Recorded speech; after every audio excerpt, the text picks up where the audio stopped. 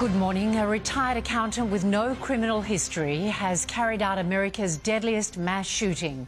In just 15 minutes, Stephen Paddock killed 59 people and wounded 527 from a high-rise Las Vegas hotel.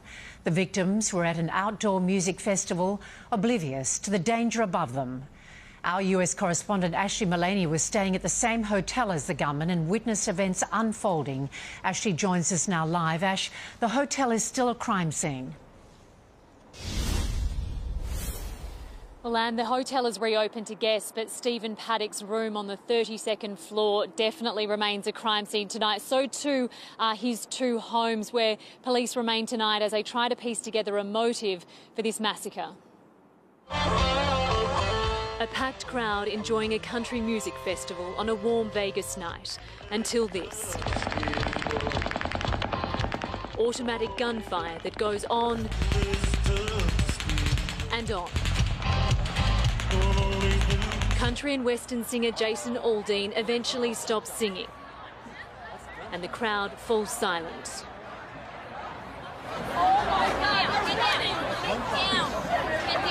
There's confusion and uncertainty. Some realise something is wrong. Many think it's fireworks, part of the concert. Then the gunman fires again.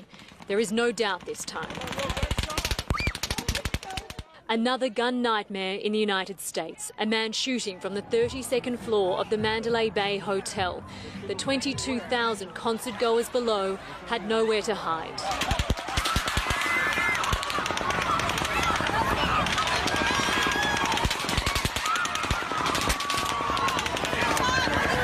We can't go yet.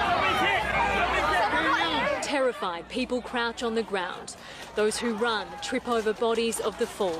Holy f***, this girl just got shot in the head. Many risk their own lives to try to move the wounded. Crowd barricades become stretchers.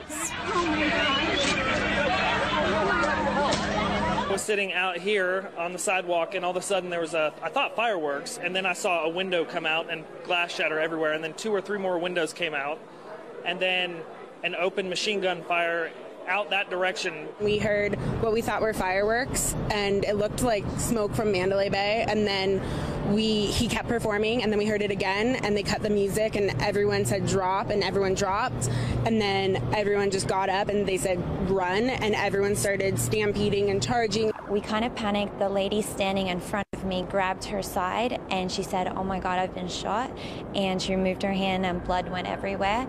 At that moment, we heard more shooting, so we all dropped to the ground. We all climbed on top of each other.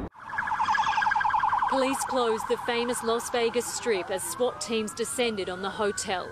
Australian Brian Hodge was staying in the room next to the gunman. It's a weird thing to say, but it sounded like it was out of a movie. Like I've just, when you hear gunshots, it's, I've never really experienced it before, only ever really heard it in the movie, but it was just constant. It was, a good 100 rounds, and then there was like a 5-second break, and then it was like another 100 rounds. It just kept going and going and going, and it was so loud and just, very, very scary.